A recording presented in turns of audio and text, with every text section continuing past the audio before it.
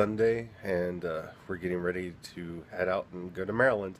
We've started packing the car. It's a little bit later than we wanted to get started, but life does what life does. So, see everybody in Maryland soon.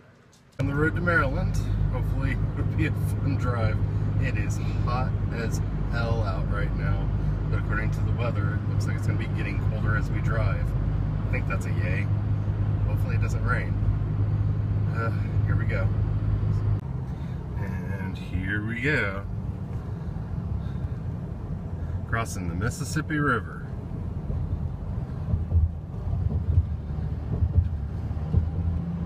This is a very large truck for a very tiny bridge. Yeah, it is.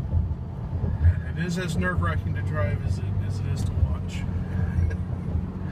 Yeah. You see I'm like double hand fist and like, oh darn. Another vehicle will have to share the road.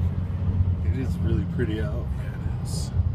You can see on the horizon the other bridge.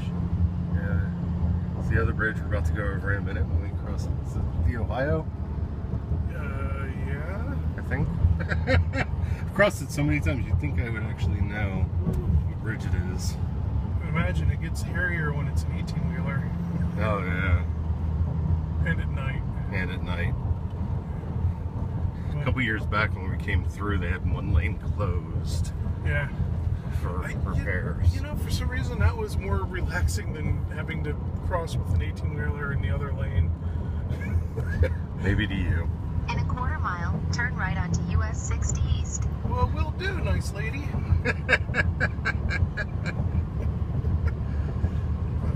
There's the navigator. Yeah.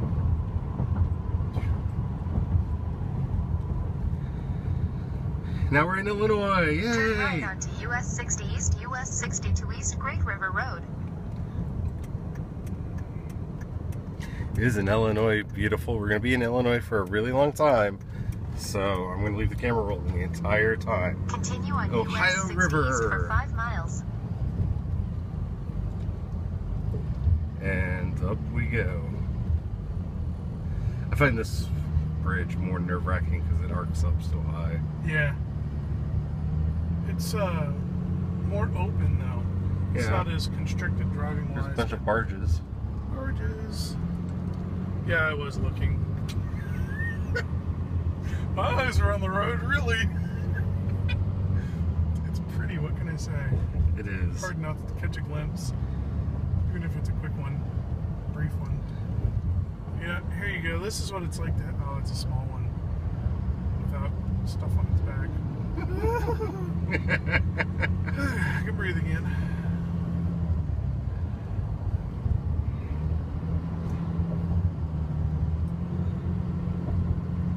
I can only imagine the 18-wheeler in front of us going, oh, another truck. Actually, they're probably used to it. Probably. Actually, every time I see an 18-wheeler, I keep going, nope, not a red one, not my brother. That's right, I keep going, roll in, roll in, roll in. It's more farm fields out. This is actually a floodplain area. Yeah.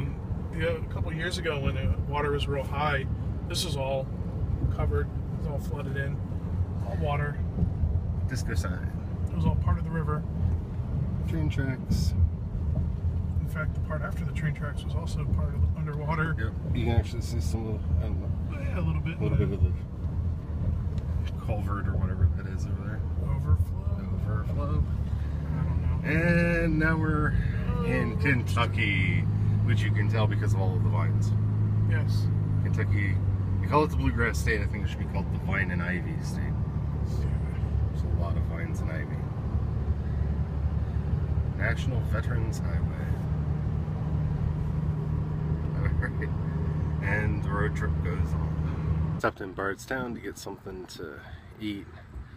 Man, it's gotten pretty out. Knew the weather forecast said it was going to be getting cooler as we drove on, but I almost don't want to get back into the truck to keep going. It's nice. Sometimes I actually like Kentucky, and I think I need to say that because I don't say it very often. Right now, it is beautiful.